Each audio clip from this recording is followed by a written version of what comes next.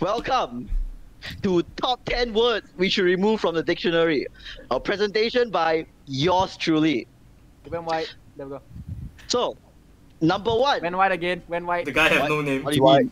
It's white. It's white, it's white. It's white? It's What white. do you mean it's white? Why is it It's white. Why is it white? It's white. Whoa. What? You guys don't see anything? Wait. Okay. Oh. Yeah, there we go. Oh, What? We saw one. Wait. One. We We saw one.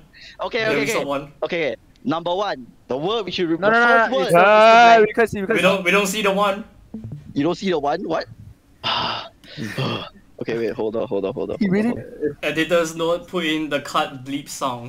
Thank you, editor. Very cool. Editor, play elevator music. Fucking hell, this is so much job. He's a Hydro TT. Where the fuck did this come from? Dude, shall I just spam Elemental Mastery on Mona?